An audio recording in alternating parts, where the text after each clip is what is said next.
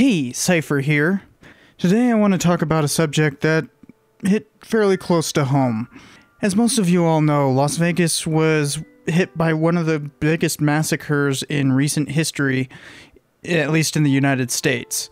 And having grown up there, it's kind of an important subject. I had enough time to kind of mull over what I want to say about it, so today I'm going to talk about how studying history, especially local history, and when something like this happens, changes your viewpoint necessarily.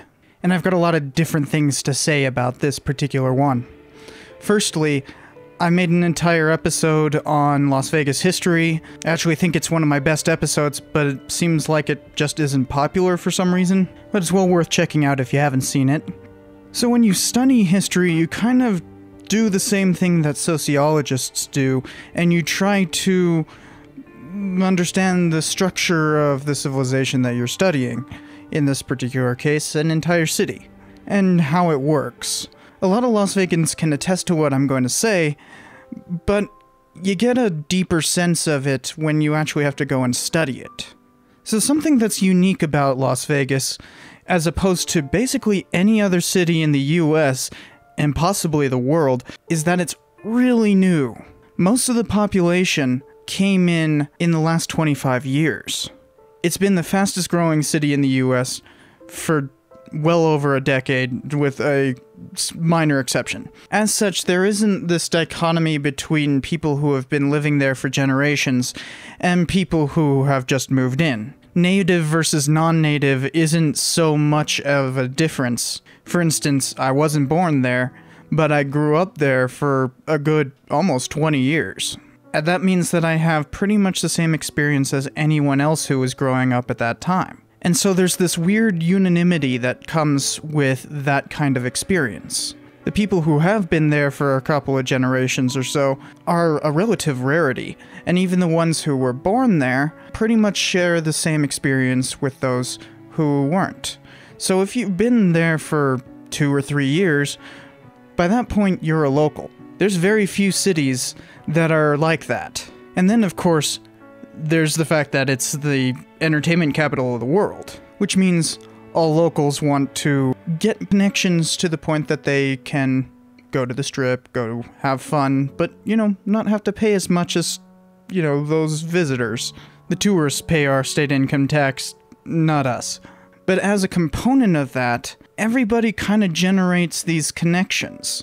So even though it's a city of 2 million people, everyone knows each other by a couple of degrees, whereas you could look at, like, Seattle and not see the same kind of similarity. And that makes for a very interesting dynamic, especially in the wake of such a horrific event. And mind you, most of the victims of this shooting were actually visitors. But there was, of course, still a large proportion who were locals. And as I said, the line between the two gets pretty blurry when you start talking about how long these people have been in the valley in the first place. So I was on the Strip only a week after the event, and there were several memorials going up. And having family who works for Clark County, I can tell you these are completely spontaneous. Much of which will be gathered and sent to the Clark County Museum once it's been allowed to be there for long enough. One of the memorials was the typical, bunch of candles on a street corner, and then there was the Las Vegas sign, which right behind it had a big old flag put up behind it saying Vegas Strong, which has become somewhat of a theme saying in the wake of this disaster.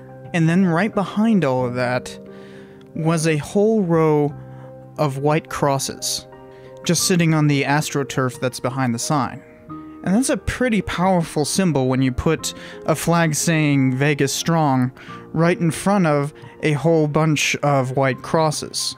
Now, they shut down the street in front of the Mandalay Bay for a whole 2 days, and that's actually a pretty big deal when it comes to Las Vegas because, well, that's the main avenue. But of course, Vegas bounces back real quick. And that's something that we've seen before with Las Vegas. You see, this isn't the deadliest event to happen on the Strip. That would be the MGM fire, which killed more than 80 people, as opposed to this one doing 60, but of course, a fire is a lot different from somebody purposely killing people. But just as with the MGM fire, things bounced back really quickly. And that's how Vegas rolls.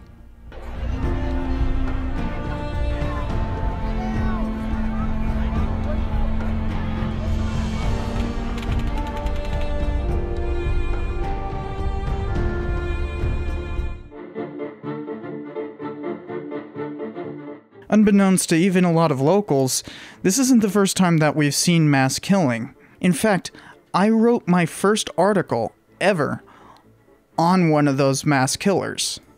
In the Las Vegas episode, I didn't really get to talk about these guys because, well, they don't really fit into the story that was being told. I did talk about how Stewart, the owner of the Las Vegas Rancho, was killed at one point during a shootout, but I really couldn't talk about Avote, Queho, Mawowich, and Mouse in that episode. So I also wanted to talk a little bit about the other mass killers of Southern Nevada. So the first one, and actually all subsequent ones, was an American Indian. He got in a gambling dispute in El Dorado Canyon in the late 1880s and ended up shooting the mailman. Of course, the mailman died, and Mawowich fled. But another dude, named Avote, ended up having to go after him. At that point, it was somewhat of a Paiute tradition to make relatives go out and punish their relatives for wrongdoing. So Avote was tasked with going out and killing Mawowich, which, of course, he did. Fast forward a little bit, and Avote ends up being the next killer.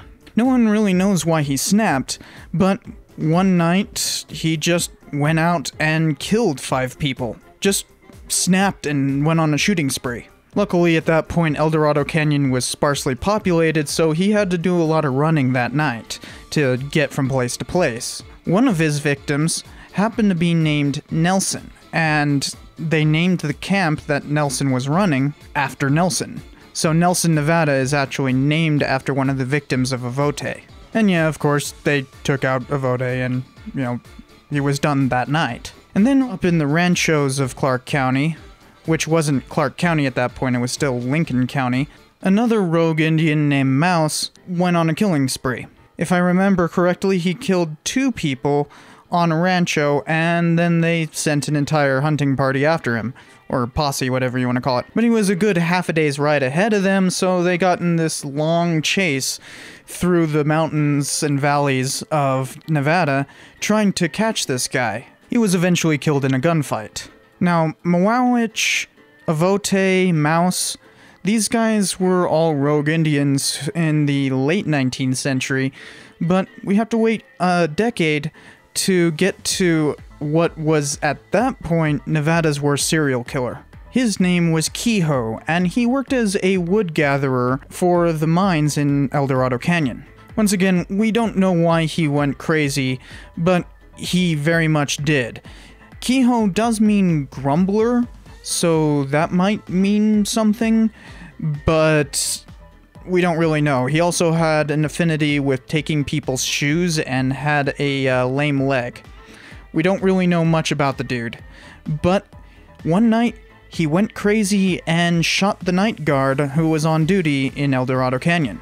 In fact, he took his badge and went off into the night. It was figured out that it was Queho, who quickly ended up adding more deaths to his roster. He would periodically swoop in and kill somebody without seemingly any reason, except for the few cases that we can see that he killed somebody specifically to get their boots. So from 1910 to 1919, Queho became somewhat of the boogeyman of Southern Nevada. There was a bounty put out on his head, but, couldn't find him. All the posses that went after him were pretty inept. By my tally, he killed between 11 and 25 people. The number's hazy because he was killing prospectors and, some of these guys end up being shot by other people and then blamed on Queho. In 1919, he capped off all of his murders with the murder of a lady who was just tending her garden. He might have murdered 2 prospectors on the way away from the murder scene, but once again, we don't know. But that would seem to be where Queho's story ends. He just went off into the desert and then was never seen again. Except for, that's not exactly the truth. He was never seen alive.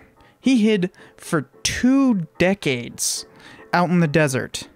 Sheriff White, the person who had actually led the 1919 posse to go and try to find Queho after the murder of Maud Douglas, said that he saw Queho on the streets of Vegas one day, but wasn't able to catch him. We don't know the veracity of this story, of course, but it's an interesting idea because Queho's body was found. In 1940, some prospectors found his body in a cave near the Colorado River. He had apparently been stung by a rattlesnake and died out there, and his body had become somewhat mummified. The newspapers ran it as him being the Mad Mummy. Interestingly enough, among his belongings in the cave was found the original badge that he stole from his first murder, along with things like TNT from the Hoover Dam site, proving that he had been living out there pretty well for a long time. So once again, you would think that's the end of the story. But Queho's actually mostly interesting because of what happened after his death. Because his body was mummified, just by the desert. So eventually the Elks Lodge got a hold of his body and ended up making a display of it, along with, all the guns and stuff that were found in the cave. At this point, a touristy celebration was being created called Eldorado Days. Basically Las Vegas's kind of Wild West show. And it would often incorporate a parade and things like that. Queho became a key attraction in this. In fact, at one point, and I have tried to find this photo, but I just can't find it, he apparently rode down the street in an open car right next to the city's mayor. Literally a mummy of the worst serial killer in Nevada up to that point, sitting next to the mayor as they rolled down the street. No joke. And weirder things even happened after that. After the Eldorado days were discontinued, the Elks Lodge wanted to get rid of a mummy that they just had sitting around, so they tried to give it away. It's not exactly clear what happened to the body in between this and what I'm certain of later, but at some point in the middle of all this, he was being put in somebody's garage, and some kids got a hold of his body and strewn the body parts around the Las Vegas wash. That must have been one heck of a cold case. Eventually, the remains were given to the University of Nevada, Las Vegas, where they remained in the collections there for about a decade. Of course, UNLV really didn't do anything with them, just hold this mummy in safekeeping. So eventually, a lawyer from Pahrump, which is just north of Las Vegas, managed to buy the bones away from UNLV, and eventually put them to rest just beyond Blue Diamond Pass. If you go out hiking, you can still find the gravestone that hilariously misspells his name. So up until a few weeks ago, that was Nevada's worst serial killer. Eldorado days have started back up again a few years ago, but I really don't want to see this guy's mummy going around on parade. But that's one of the things that I've learned as a historian, is that some of these people end up getting glorified over time. Queho has become somewhat of a legendary figure in Nevada history. Former Senator Reed even wrote an entire article about the guy, well, more of a chapter. It's really bad and do not check it out, because Reed doesn't know what he's talking about. Especially when he starts talking about how Queho was misunderstood and everybody liked him. No, everybody was afraid of him. He was just like the guy who committed this massacre recently. But we have turned to romanticism to talk about Queho. Hopefully that will not happen with this guy. But there is already a disturbing trend. I have heard it from people, I've seen it on Facebook, I've even had to shut down conversations because I heard it going on. But there are people who are starting to conspiracy theorize about this event. And I'm watching this happen to my own city, in a way that probably New Yorkers saw all this 9/11 truther stuff coming out after 9/11. It is honestly disturbing, because these individuals have no clue what they're talking about. They have some sort of hole to pick with it or something along those lines. But what they're doing is romanticizing it so that they can feel better about what happened. It's a way of coping. But it necessarily hurts everyone who's been affected, even people who have been distantly affected like myself, who didn't have any victims that I know directly, but certainly friends of friends. And when somebody starts bringing up that stupid JFK stuff like, oh, what about this shooter on the 12th story or something like that, when it's clearly just a reflection, these people are not wanting to deal with reality, so they're making it up. And they'll latch on to anything that they can to fit their own narrative that they want to spin. The problem is that hurts history a lot. Just like Lost Causers, 9/11 truthers, JFK conspiracy theorists, all of that ilk necessarily make it difficult to research the thing in which they're conspiracy theorizing about. That's happening here, and it needs to stop, because theorizing is not helping anyone. So if you do meet somebody who's conspiracy theorizing about this, talking about, oh, well, the Luxor's a pyramid, and oh no, pyramids, shut that down. Because they're not only hindering their own perception of reality, they're hindering posterity's ability to do research. As in, my job. And ultimately, conspiracy theorizing hurts the people who were victims, because there were 500 injured people, along with the something like 21 to 22,000 people who were there.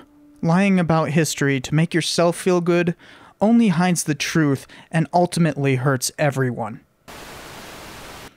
I totally forgot to add this at the end, so I'm doing a second recording. By the way, I did this with absolutely no script, so hopefully I got most of those dates right. But I definitely wanted to hit this subject because, well, it's probably the most important topic around this whole massacre, and that's gun control. I know most people don't want to touch it or want to pontificate about how we need it, but never really go into depth. I will point out that one of the earliest set of episodes on this entire channel were on what the Supreme Court said about the Second Amendment and what the current gun laws were at the federal level. Basically, nothing's changed on what I've said in those episodes, so I encourage you guys to go check it out if you want to get a more historical viewpoint. That being said, this guy was using what's called a bump stock, something that basically made the gun fully automatic. Well, not really. It basically made him pull the trigger as fast as he possibly could by making it bounce around real quick. And that's how he was able to get out so many rounds so quickly. And here's the thing, we can easily outlaw those. There's no reason to keep them. If we want specific gun control measures, that's one to put in. This is a time in which the tragedy can be used to good effect. It might sound callous, or dare I say cynical, but it is necessary. What will it do for single shooter incidents like this? Probably nothing. I don't know. That's a thing that no one can answer. We can't exactly follow other countries' examples because, well, we have the Second Amendment and we're not going to amend it anytime soon. But even with a belligerent president like we have right now, I'm pretty sure we could get a ban passed on bump stocks at least. And that might open the door to further legislative possibilities. Of course, every time I hear somebody say, what about reasonable gun control? They're never really willing to elaborate. They'll say, like, close the gun show loophole, which really is saying put out 100% background checks, which is kind of untenable. So we need an issue to kind of force the entire issue, and bump stocks are a pretty good way of getting into that. We have done this before. back in 1927, the worst school killing ever happened, and it was done with explosives. That entire weapon class has been eliminated, mostly because of that particular incident. Which, weird callback, but the name of that guy was Queho as well. Totally unrelated, but yeah. Worst school killer in US history, and second worst serial killer in Nevada history, both named Queho. But that incident in Michigan led to the 1932 Gun Control Act, or the National Firearms Act is what it's actually called. And it took a series of legislative doors being open in order to get that passed. So there is historical precedent to do this and pass sweeping changes. But we need a issue to focus on, not just sensible gun control, because that's just pablum. So that's how a historian's view kind of gets tweaked with these kinds of events. Now, there's a lot of other subjects I could easily have covered, say like how Richard Slotkin would say that this is feeding into mythology, or how Richard Maxwell Brown would call this part of our no duty to retreat attitude. But there's actually a lot of open space for historians to do further study into mass killings like this. There's been plenty of research into Indian massacres and specific events, but nothing as a grand scale trying to draw the narrative all together. And that still really needs to happen. For while this is the most violent recent event, it is by far not the most violent in all of our history.